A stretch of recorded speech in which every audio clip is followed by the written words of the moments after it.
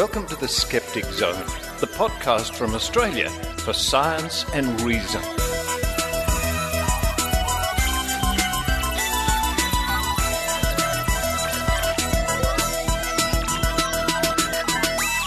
Yes, it's the Skeptic Zone podcast, episode number 407 for the 7th of August 2016. Richard Saunders here with you from Sydney, Australia, which is still nice and wintry. Coming up on this week's show, we're going to be chatting to an old friend of mine, an old friend of the Skeptic Zone, Dr Paul Willis. Well known to listeners in Australia, Dr Paul Willis was a former ABC science reporter, ABC TV, on their TV show Catalyst for many years. And then he went and joined the Royal Institution of Australia. And as Skeptic Zone listeners will remember, for some years we were playing A Week in Science from the Royal Institution of Australia. That sort of wound up.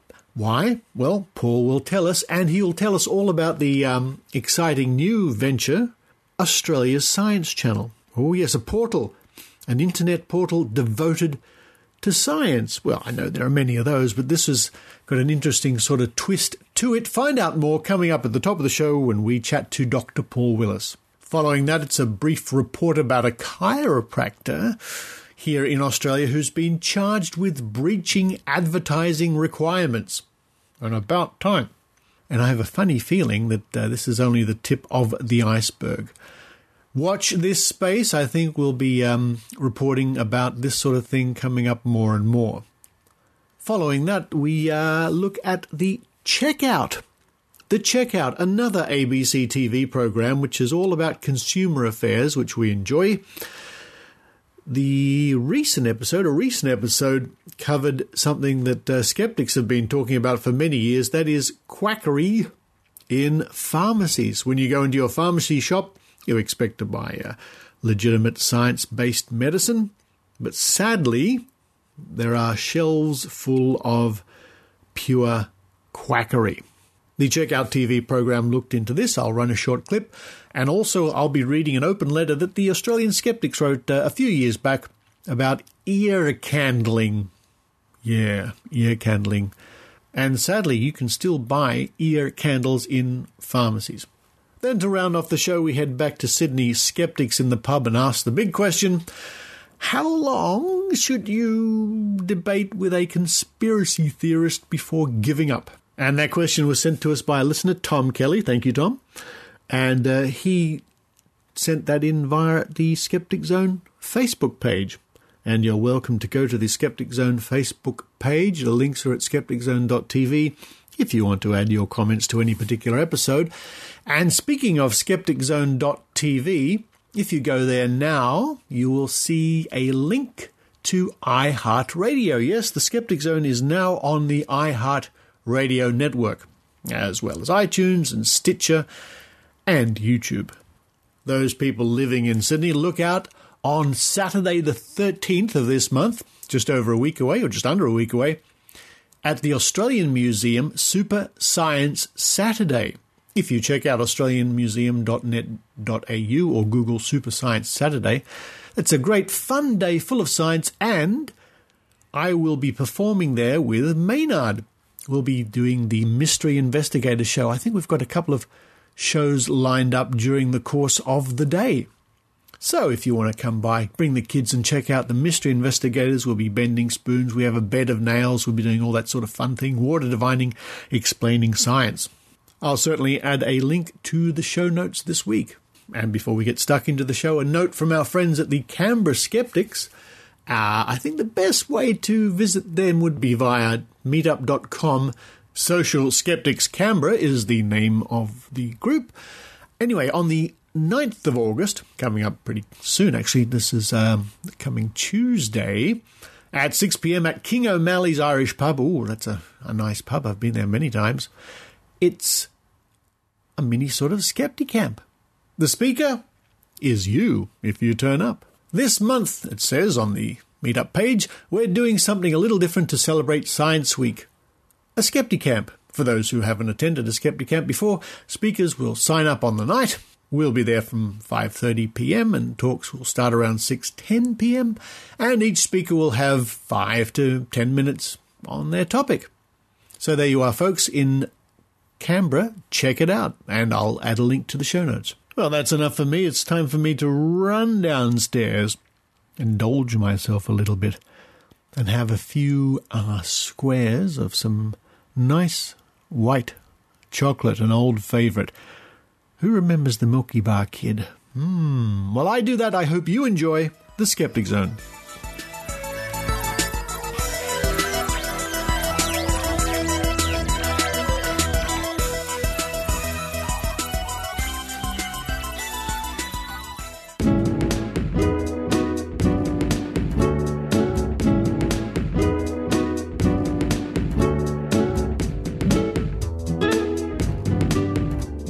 Joining me now from the Royal Institution of Australia, an old friend of the Skeptic Zone, the widely travelled Dr Paul Willis. Hello, Paul. Doesn't that sound posh, the Royal Institution of Australia? Yeah, I always thought it did, but that's what it's called, right? Yeah, well, that's exactly what it's called. In fact, I now figure that because of my position, I'm entitled to an adjunct Nobel laureate. My reasoning is that my predecessors in this role in the Royal Institution in Great Britain, most of them have been Nobel laureates, so I figure I deserve one as well. I think so. And, well, let's face it, just one of the low-hanging fruit, one of the easy ones, world peace or literature or something. No, nothing too taxing. Look, we'll have a word to the committee and see what we can work out for you, Paul. I think you deserve one anyway.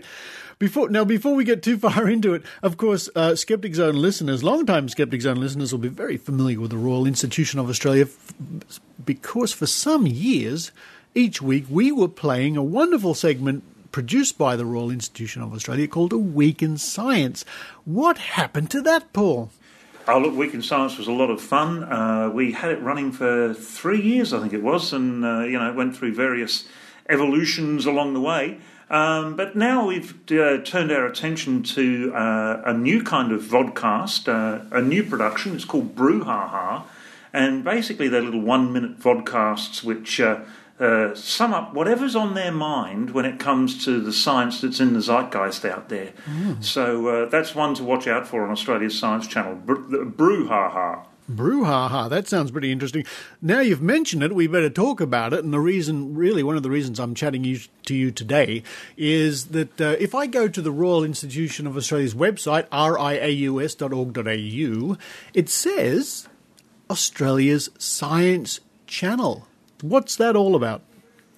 Look, Australia's Science Channel is the platform that we've been developing along with Hostworks, which is an online, on-demand channel which can handle video, it can handle audio, it can handle written work, it can handle mixed media, you name it, it can handle it.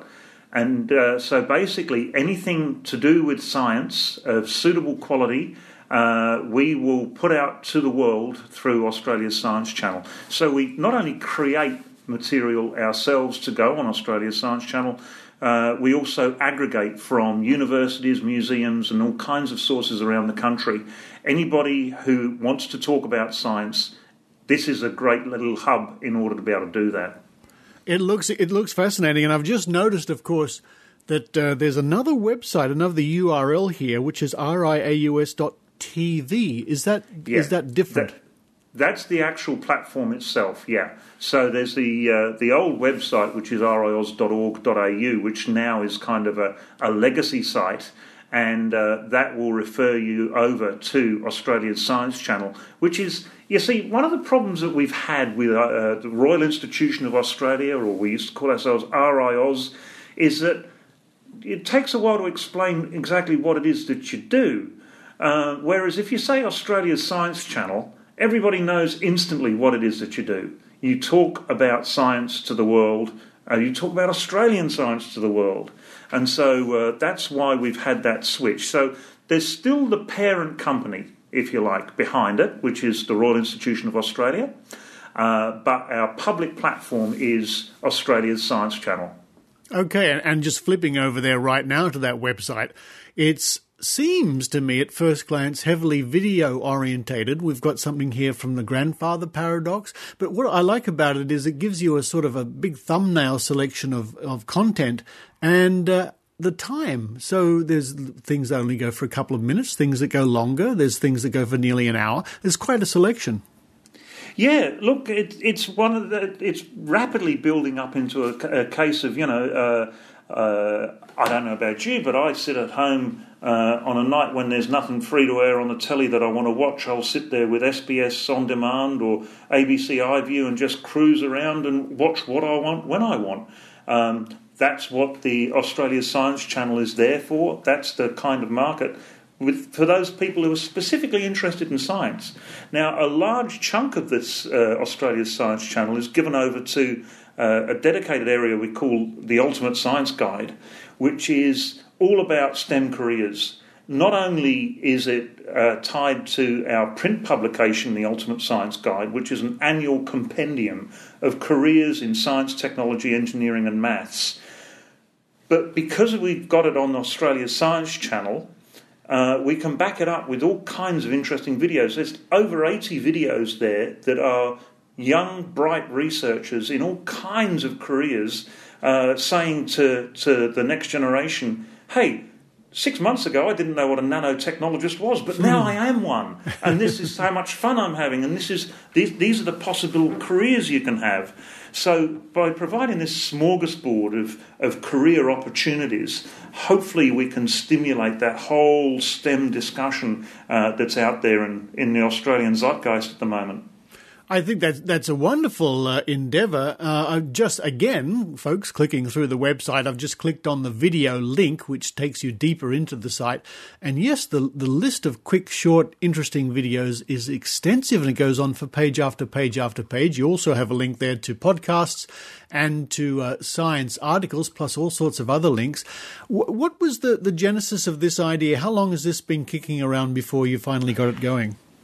Well, when I've been in this job now for just over 5 years, and it wasn't long after I got here that I said, what we need is a television channel online so that we can, make and bring together good science videos.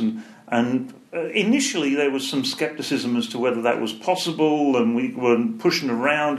We didn't want just another YouTube channel because another YouTube channel, you can't curate the content the way that you want to. Mm-hmm.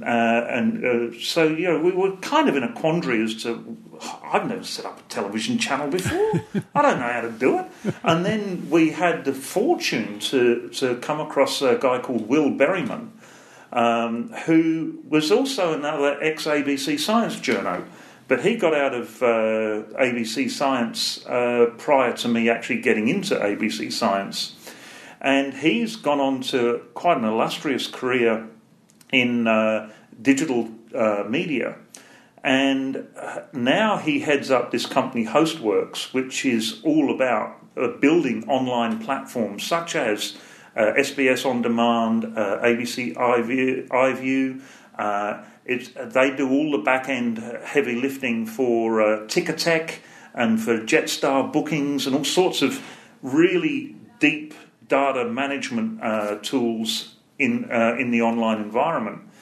And Will took a shine to what it is that we wanted to do, and he said, hey, would you like me to build you a television channel? And I said, yeah, that sounds like a great idea. And so we've been working together ever since to actually make this happen. Officially, we launched, the corporate launch was actually in late 2014, and we've spent the last 18 months or so just really building up the platform so that it's robust enough, it's diverse enough, it's appealing enough that now we can get out there and start doing the big audience push and say, look, come and play, ladies and gentlemen. This is a resource we've built specifically for you to come and play in that science domain. Well, folks, the URL is quite easy to remember, RiAus.TV. That's the new one. That's the one, folks, to go to. Paul, how much original content is there, or are you farming other content? Well, we're sourcing content from all across the country, and I would like to get more from regional areas. And this is the beauty of RiAus TV. If you've got a science story to tell, and you're in Tokemwall or somewhere way off the beaten track, you can actually now do it. If you can sit down and simply write a blog about what science you're up to in the outback, and you can email it to us, and we will shape it up into something that will go on Australian Science Channel. So this is for everybody to come and play in. That's a great offer, folks. There's the offer from Dr. Paul Willis. Now, Paul, let's talk about something else for a moment here. As I mentioned at the top of the interview, the well-travelled Paul Willis. How many times now have you been to the Antarctic? Look, I know it sounds like I'm bragging, but to be honest, I can't remember if it's 10 or 11. I'm going there again next year, in February next year, and I think that's trip number 11. Wow. But the opportunity is there to go down into some of the richest fossil beds in the world. And to see the Antarctic Peninsula, I'm really looking forward to going back there. By the way, there are still some berths available on the boat if anyone is interested in coming along. Oh yes, tell me more. Tell me more. Oh look, I go down to Antarctica as the ship's paleontologist on board a ship called the Polar Pioneer, which is run by a company called Aurora Expeditions. And they are a travel company that specialises in tours to remote and difficult to get at places. So they cruise the Antarctic every southern summer, and they cruise the Arctic in every northern summer. Wow. And I go along to help interpret the geology and the paleontology on some of their trips. So if you are interested in joining me, see some amazing fossils, and one of the experiences that should be on everyone's bucket list, and that is to drink a decent quality scotch over glacial ice. Oh, wow. If you want to come along and do that with me, get in touch through Aurora Expeditions, and we'll see what we can do for you. I personally, of course, I would love to. Folks, we'll put a link to that on the website. And you did a wonderful thing, some years back, Paul. You were on the ship. I don't know if it was the same one, but you did the homeopathy challenge from the Antarctic. That was fun because not long before I went off on that particular cruise, I got the call. I can't even remember where the call was from at the moment. But I got the call saying, that they were having this international homeopathy challenge, and they got representatives from every continent except Antarctica. And I said, I think I might be able to help you there. So I took along some homeopathic sleep preparation. That's right, and we're out there on the bow of the ship. And I tried to overdose on this, but the ship's doctor was a great pal. He was actually standing by with the defibrillator, just in case anything went wrong. But in the spirit of it being a homeopathic test, we didn't plug the defibrillator in so that it would work on the memory of having once started someone's heart. Yeah. That's a great video. I'm glad you did that. And folks, once again, I'll link to that video in the show notes so you can view that. Is there internet down there, Paul? Can you do things like live streaming? Live streaming is probably a bit data hungry. We now can handle emails, but not very many, and no attachments. And so sending images in and out is a bit of a no-no at the moment. They are, of course, looking at how they can upgrade that, but as you can imagine, the only way they can do it at the moment is via satellites, and that's expensive stuff. It is, but I guess bit by bit, that would be exciting one day to have Paul Willis down there, and we could join you virtually as you walk along finding fossils of plesiosaurs or whatever. Most definitely. That would be my first list on the priorities there, mate, would be a live interview with you from Antarctica. Are you up for that when the technology catches up to us? I'm up for that, and I'm up for going there as well. Have you, during your expeditions down there and looking for fossils and whatnot, have you made short videos yourself? I made a couple of stories for Catalyst over the years. Right. And some of them I was able to take a producer with me, and so there were two of us actually doing it. But the last couple of stories I filed from Antarctica, I did the whole thing myself. Right. So that's quite a challenge, particularly in the Antarctic, to be able to film something that as you're actually trying to present it in front of the camera and what have you. And this time down in Antarctica, I will be doing some filming for Australia Science Channel. Excellent. I've got a couple of stories in mind that would sit very well on Australia Science Channel, and so I'll be whipping out the camera and getting back in the harness and trying to earn my crust in front of the lens again. That sounds good to me. Paul, just to remind you, you know that I do video and film production and editing. Really? Do you? Just to mention it, just in case. In case you want to come along in the hand luggage. Now, that thought hadn't occurred to me, Paul. It really hadn't.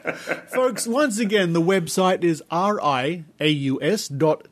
Please check it out, Australians and people all around the world, especially if you're in Australia, of course.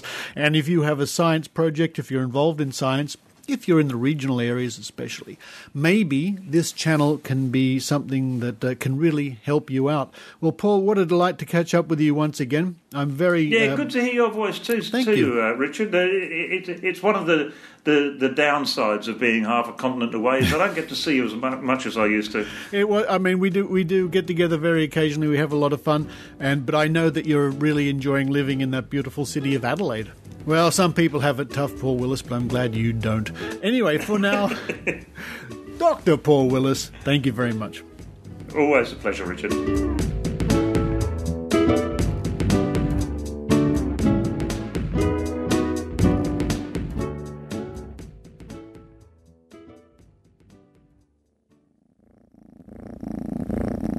Mr. Cat's origami jewellery, pendants, earrings and cufflinks, all handmade by yours truly, Richard Saunders, and featuring many popular designs like Origami Pegasus the Flying Pig.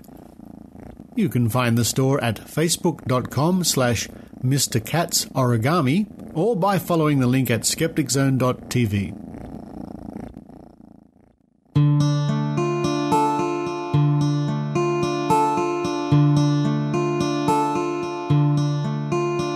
From the website of Australian Skeptics, australianskeptics.com.au, published on the 2nd of August, written by Tim Mendham.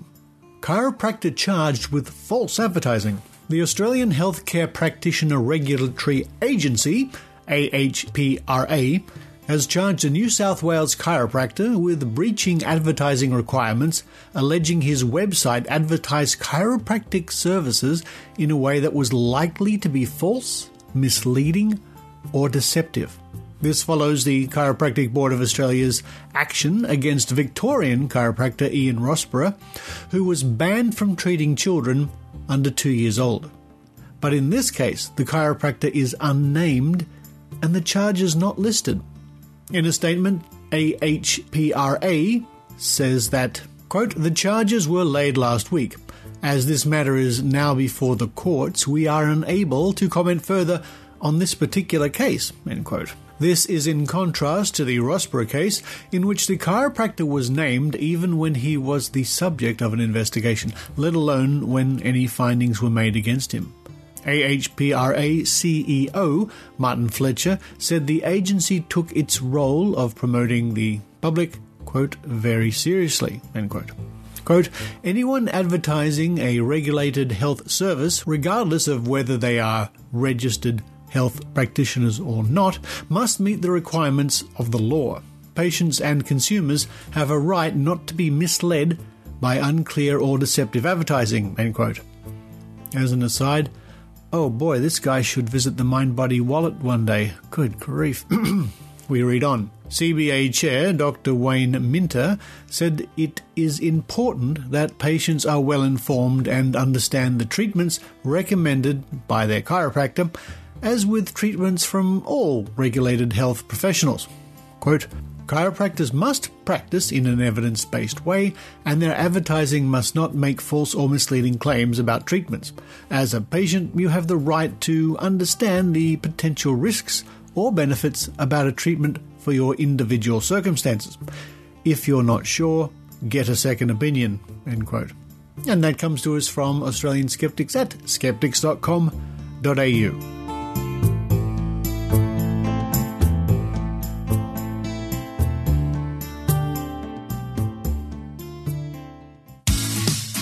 Edinburgh, the home of the Scottish Enlightenment. The city that produced such sceptical luminaries as David Hume, James Hutton, Peter Higgs and Mary Somerville. Edinburgh, the Athens of the North, which for 300 years has been at the forefront of science, medicine and the arts. Edinburgh, home to insanely successful tourist ghost tours and haunted pubs. In August, the city hosts the world's biggest arts festival, where the population seems to double and the streets are awash with wannabe comedians all vying for our attention. Who in their right mind would, in the middle of all this, try and organise 23 different free skeptical events across 23 consecutive nights? Edinburgh Skeptics, that's who. From Saturday the 6th to Sunday the 26th of August, we'll be putting on different free talk every single night. We're in the Banshee Labyrinth on Nidri Street at 7:50. If you're coming up to the city in August, please check out our website, edinburghskeptics.co.uk, for the full lineup, and please come along and say hi. Edinburgh Skeptics, undiluted brilliance.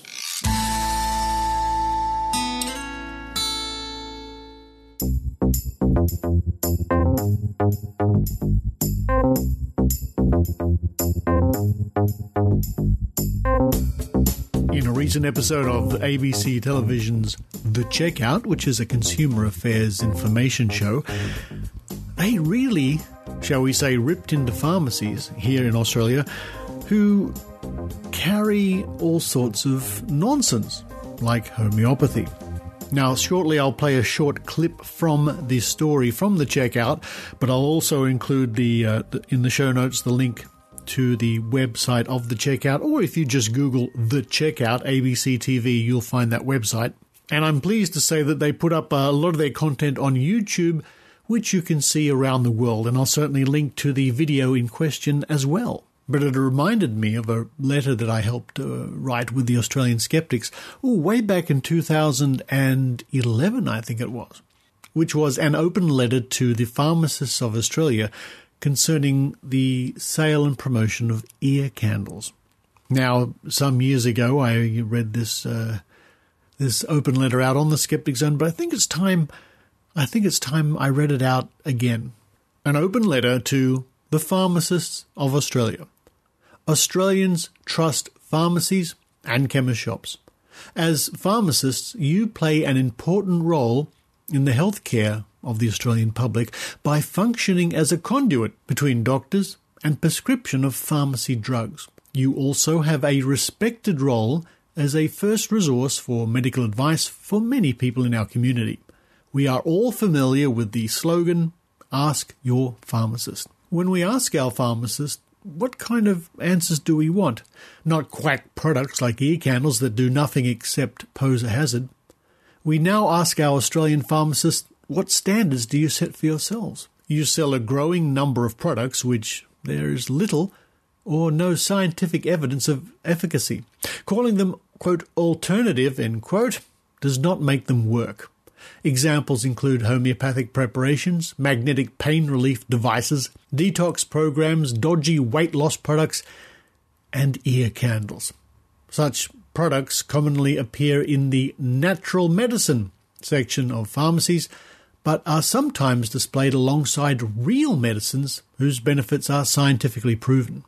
Ear candles are of particular concern. There are reports of serious injuries from them, including temporary hearing loss, burns, ear canals blocked by dripping wax, punctured eardrums.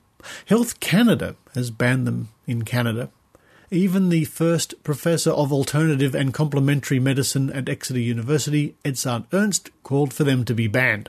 Despite this, many Australian pharmacies are selling them. What next? Will you start selling cigarettes like supermarkets, who you do not want to be allowed to sell pharmaceuticals because they do not have qualified staff? What standards do you set for yourself and your staff? We see a growing trend for so-called, quote, practitioners, end quote, with little or no scientific training being brought in as, quote, consultants, end quote, including iridologists, homeopaths, and naturopaths. iridology is a discredited way of diagnosing the dysfunction of internal organs via the markings on the iris. There is no evidence that it works, but some pharmacies promote the fact that their customers can get, quote, readings, end quote, in their stores. Your customers rely on you and anyone in a professional capacity within your store to provide sound medical advice and products. We fear that in some cases, what they are receiving amounts to little more than magical sugar pills and spurious health advice.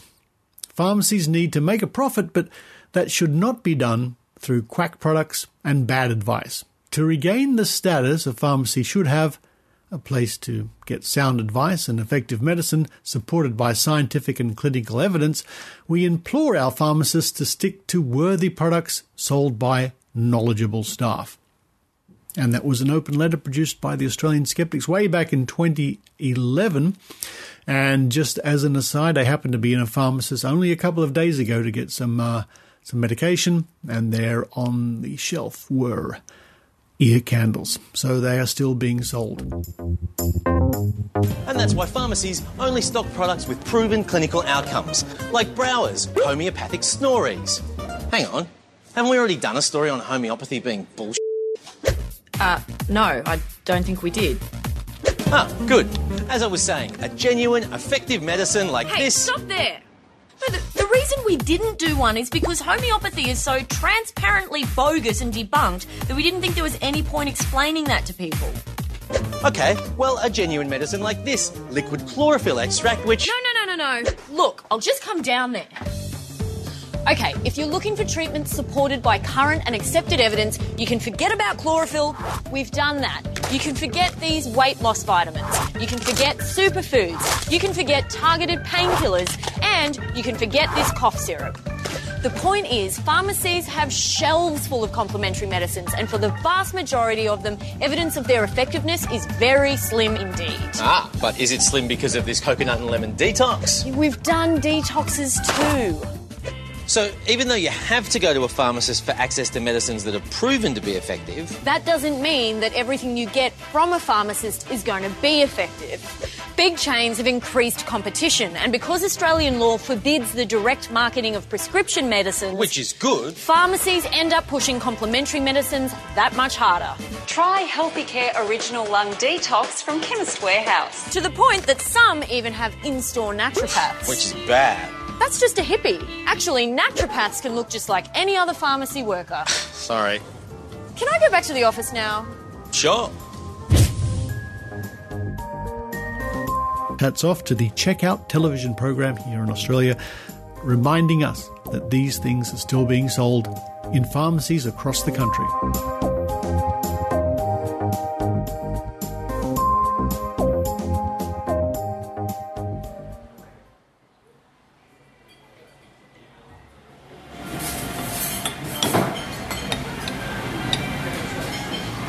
Hey, Richard.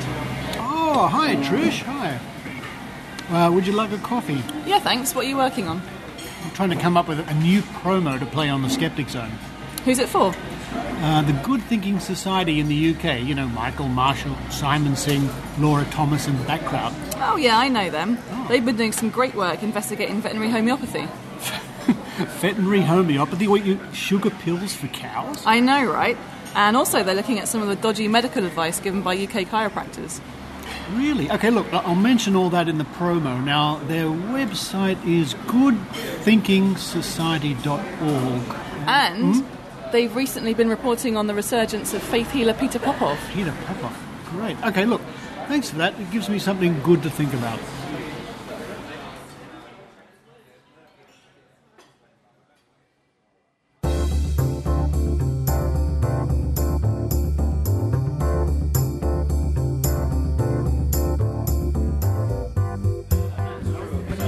Hello, it's Sydney Skeptics in the pub, as normal first Thursday of the month here at the Crown Hotel.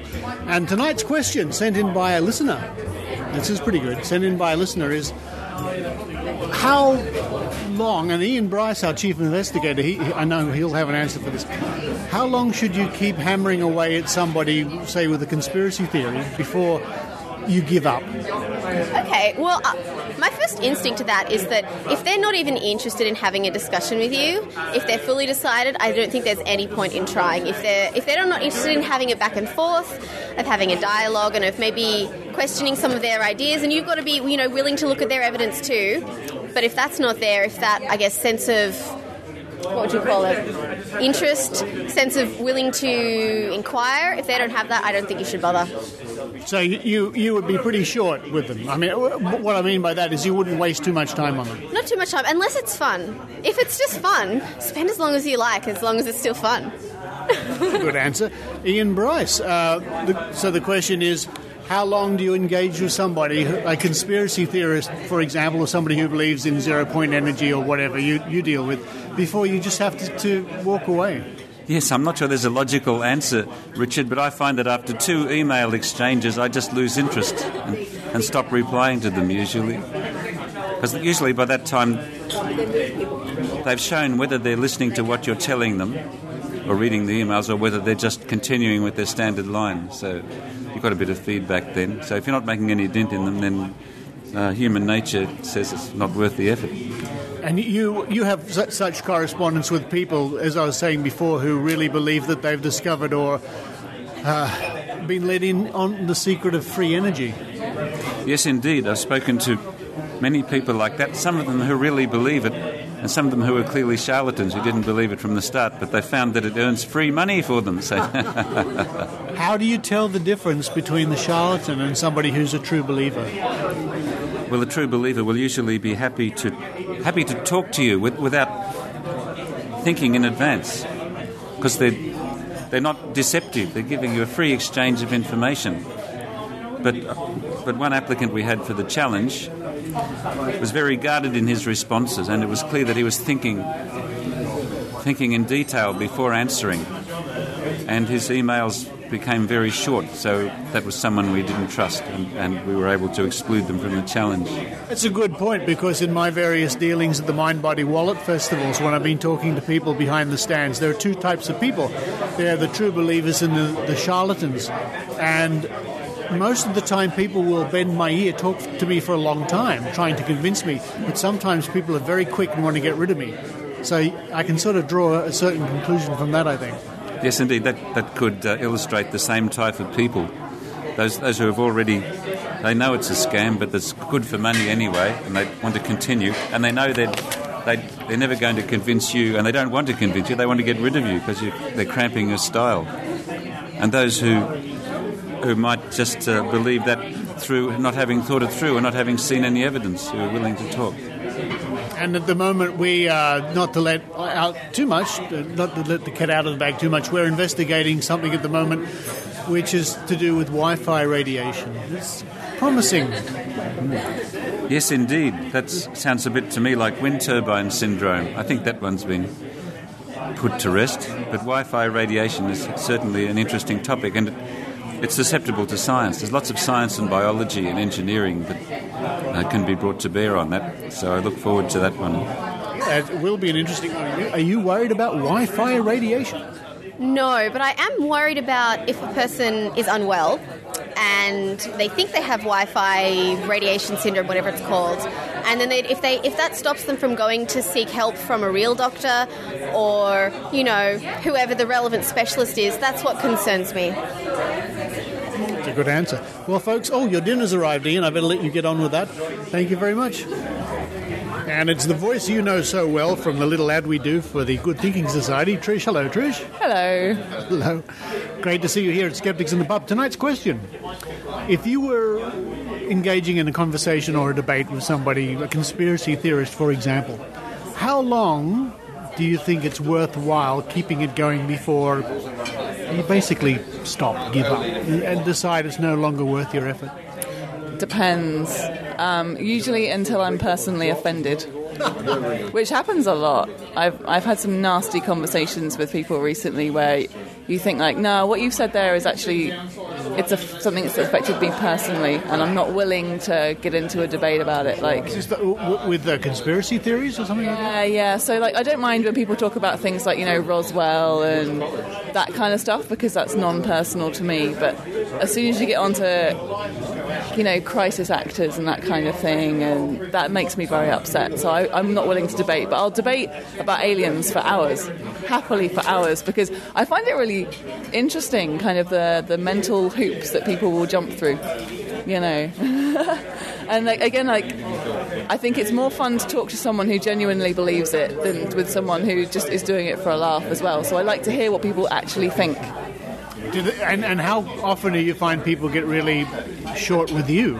I mean, not just insulting, but just decide that you're not worth their effort. Oh, you see, I tend to listen for the majority of the conversation. So some people will hear an argument and then rebut that argument, and hear another argument and rebut that argument. I won't really do that, because I like to listen to someone tie themselves up in knots. I quite like that, because often a conspiracy theorist will contradict themselves several times in the matter of only a few sentences. And I quite like that, because all you have to do is listen, and it's the whole thing, give someone enough rope. It's a good point. And often they're making things up on the fly, which to them fits their worldview, but they're making things up. That's my experience anyway. Yeah, absolutely. Like, they'll have a seed of an idea, but they won't necessarily have thought it through. So, yeah, I will tend to give people more time than I probably should. Good answer, thank you.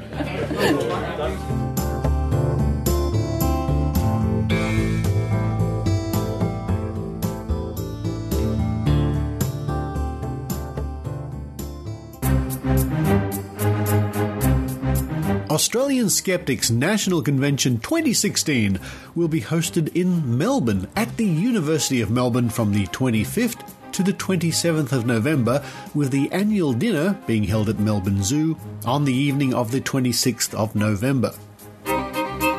Early bird ticket sales are online at the convention website convention.skeptics.com.au, and if you get an early bird ticket, you'll receive a discount and be able to reserve seats close to the stage. We can confirm that speakers for the convention will include Lawrence Krauss, Edzard Ernst, Harriet Hall, Michael Marshall, Katie Mack, and Mel Thompson, with many more great speakers to be announced soon. Nicholas J. Johnson is our MC for the annual dinner. Information about our speakers is available from the convention website. So that's convention.skeptics.com.au.